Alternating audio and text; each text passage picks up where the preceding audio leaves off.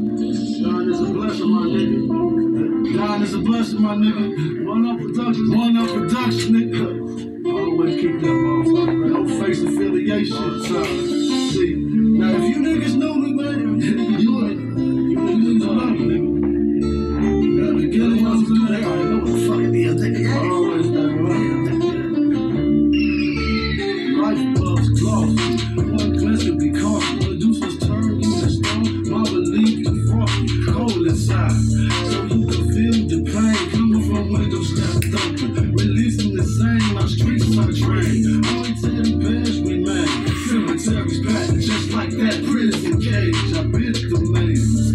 Shootouts amazing. Ambush, literally from the bushes they spray from. Came back and came something. Damn, they ain't budging. Good, I'm on my right side. I had to wake something. Seen too much, way too much, but soak it up like sponge. Never knew that prison must be where I had my function. Every bars of my function. And truth to be told, pupils been over college broke, but you know. So how the fuck would you know what my life is? I'm going mad like Cujo. The story behind my eyelids.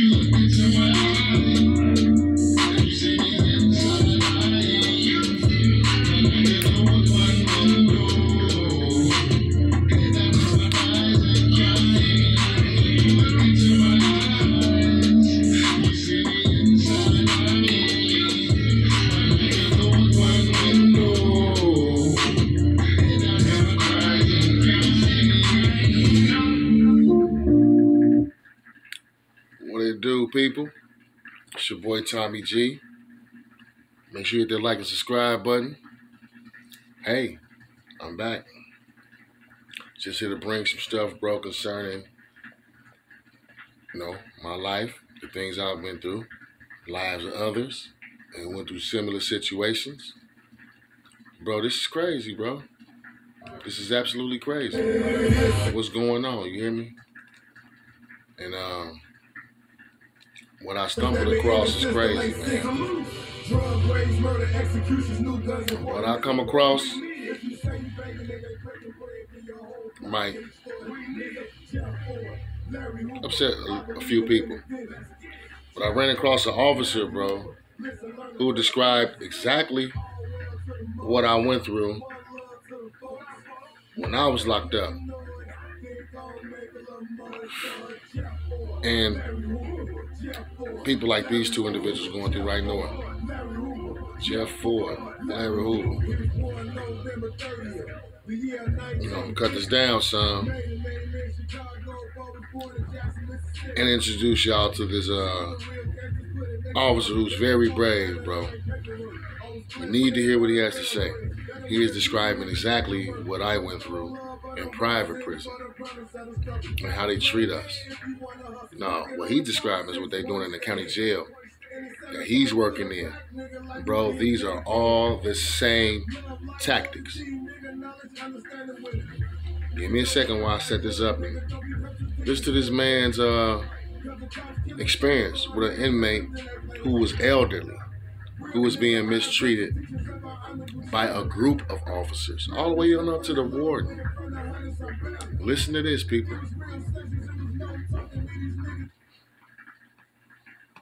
I witnessed an inmate by the name of James Malerick, who has been being mistreated ever since I started working on-job training March 10th.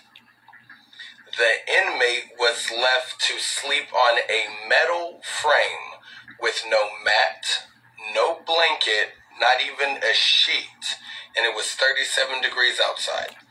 Oftentimes I witnessed the inmate being forced to sleep naked when it was 37 degrees outside, approximately, with cold air blowing into the cell through the vents.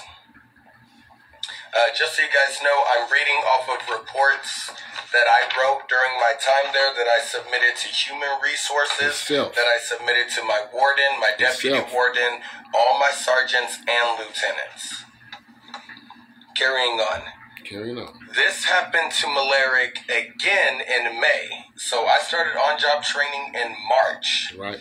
Again in May, I witnessed this type of abuse be done to James Malerick. approximately May 10th, I witnessed Sergeant Figuerel enter the Special Needs Unit. Sergeant Figuerel took James Maleric's blanket, his mat, and his sheet for no reason at all. No reason. As the week would carry on, I was working in the hub. The inmate, James Maleric, would push my call button, literally crying. Brother Shields. James Maleric would call me Brother Shields. Brother Shields, will you please call your supervisor and ask if I may have my mat back? Why did she take my mat? I'm not even on suicide watch, excuse me. Now, what do you mean by I'm not on suicide watch? Bro, there's certain reasons and certain security measures they got to take to protect the inmates. Well, they use these tactics, my family, to control the inmates. Just tyrannical, bro. Just misuse and abuse this form of security and restraint. Yeah, when you're trying to kill yourself, they got to take away everything, to make sure you don't die under their supervision. But now, you got officers in there, bro. Now I see this is across the country. I did my time in Wisconsin, Oklahoma, and Minnesota. This is, I believe, in either Carolina or Virginia. So there's a pattern, bro. It's like they got a pamphlet, some type of memo to go out, treat all inmates in this manner, and make sure all officers act in this manner towards inmates. It's about to end, but at the same time, things about to get worse. They done took this man, he's well over his 50s, and it's 37 degrees outside, bro. And I'm telling y'all, bro, they used to cut the vents up. Remember I told you in one of my videos, I can't recall, but they would cut the heat up in the summer and cut the air conditioning on in the winter while wearing the hole. Oh yeah, it gets crucial. Just continue listening right quick. The inmate went on to state, while crying, "It's very cold, Brother Shields. I can't sleep on this metal frame. I have serious medical conditions. I need my mat, please. May I at least have a sheet?" I reached out to my sergeant, notifying my sergeant of the conditions that she created. My sergeant responded, "He's not getting a thing. He'll be fine." This inmate was left without a sheet, without a mat, and without a blanket under the supervision of the warden, deputy warden, because he was simply being chastised and harassed and bullied. I'll tell you why They use these tactics to bully these gentlemen. I'm gonna be honest, y'all. You rarely see them do white guys like that, unless the white guys or whoever else aside from the dark races. If they not assisting us, they cool. But once they start around with us, bro, I'm like, hold on, y'all can't do them men like that. They still human beings like us, woo-woo. They get to doing it to them too. But bro, this is cruel and unusual punishment, and it goes on every day, bro. And this really needs to be looked into. They even doing women like this. Children in juvenile facilities get done like this, bro. Man, I told you I was butt naked in the cell, just like him. No blanket, no mattress. Mace all over my body, bro, all on the floor. It's terrible. And we need people to step up. Let's continue. In the next video, I'm running out of time. At the Beaver County. Now, hold on. Give me a second, because he has the next video. concerning this? This particular inmate we're talking about, James Malerick. James Malerick has been housed in the hole longer than I had even been there. By the time I had got there, I was being told that he potentially has lawsuits pending against the jail. And what the jail likes to do is, if you're an inmate who they've abused their power with and you're smart about how you go about your paperwork and stuff, the jail tries to silence you by placing you in the hole. This particular inmate, James Malerick, he wrote multiple letters to the White House, to news companies, just trying to get the word out of what is happening to him and others in the jail. Pause again. Now, I told you that we did the same thing in our situation. And come to find out, bro, it's so much money invested into private prisons. And so many people. Y'all see what's going on with Kanye. We wrote Shaq. We wrote Kobe. We wrote NAACP. We wrote, I'm telling y'all, we wrote so many people once we found out that they had investments within the private prison structure or corporations. Black prestigious men with money and power who can make a difference, who are famous. They have stock in these places where their people are being tormented, bro. Sisters, kings, queens. This is an officer. He's not lying. I want to show his face, but I ain't got the rights to do that. But I can play the voice, and I hope that you would trust me and know that this is actually happening. So if you got people in there, I know I ain't got too many followers or anything like that, but if you have people in prison, bro, friends, family, y'all check up on them. See if they'll write you back. And if they don't, that means something is wrong. Because we love receiving letters and making phone calls in there. That's just something to like really reflect on. Let's continue with this officer.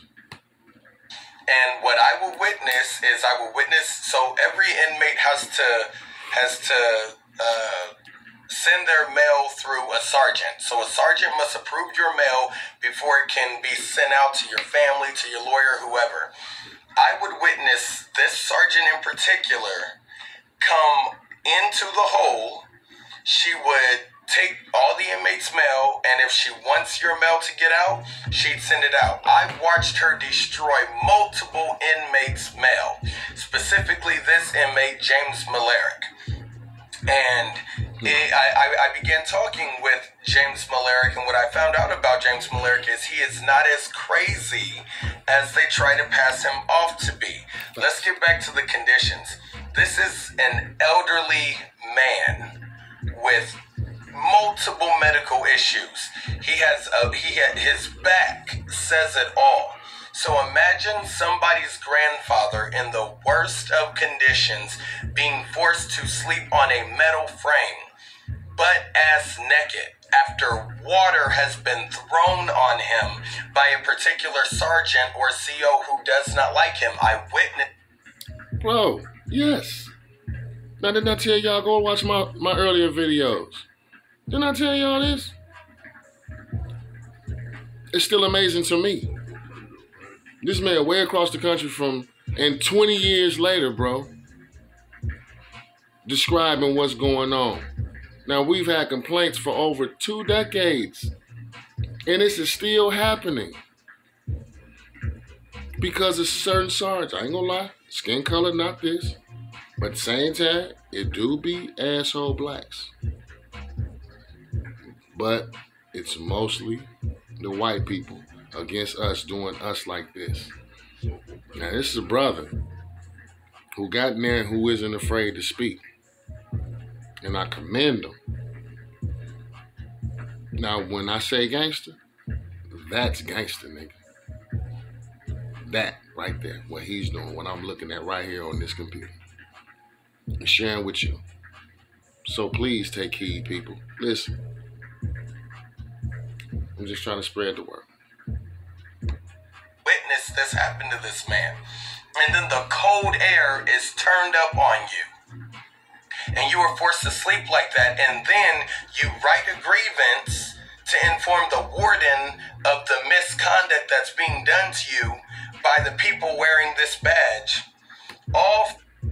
Now listen, I got another video when I was in the hole concerning writing grievances against the conditions and the officers who has you in these conditions. Why do I have a feeling that he's going to tell us that what I told you, it goes to the person you're writing against? And if they have an issue with it, they're going to toss it out. How the hell is that fair? They ain't going to never say, yeah, I wronged you. So why do my complaint got to go to the person I'm complaining about? This is what I went through. Let's see if this guy say the same thing. All for them to read your mail, throw it away, and then come fuck with you even more for even trying to put the word out to the warden of what's happening to you.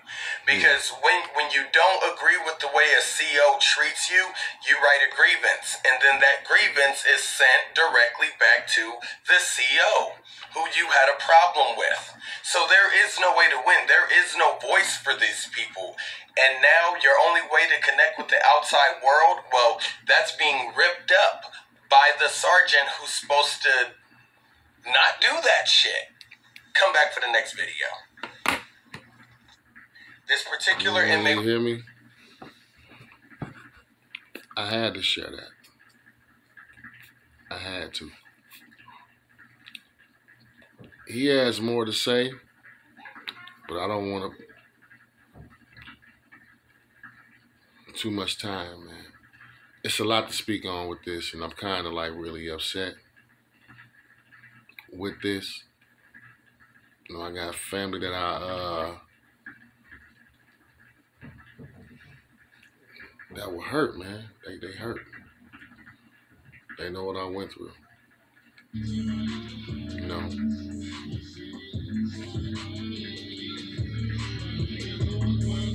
That gentleman he spoke on, Merrick, let's all pray for him.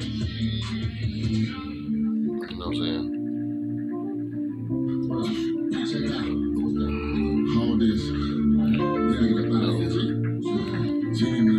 Man.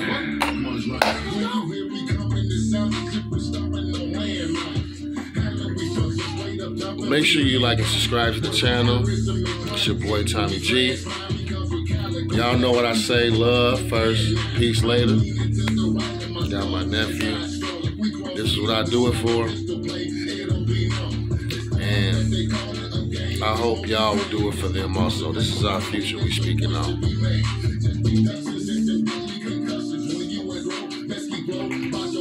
I pray and give thanks to the Father for the entire nation of Israel, my people, the Aboriginals.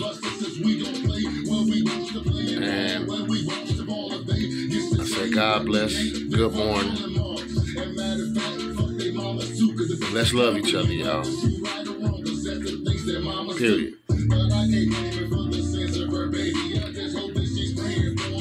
Once again, it's your boy Tommy G. Make sure you like and subscribe to the channel. I'm feeling kind of upset about this.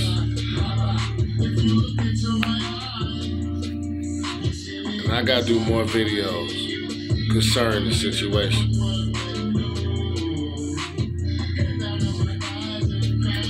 It just took me back to what I went through. And it's real, y'all. This is happening. So pray for me also, because I'm fighting it. And also have a young one going through it. So DJ, if you see this, I love you, son. I'ma always be there. I'ma always be there. Love first, peace later. Let's get up out of here, people. Let's get it right.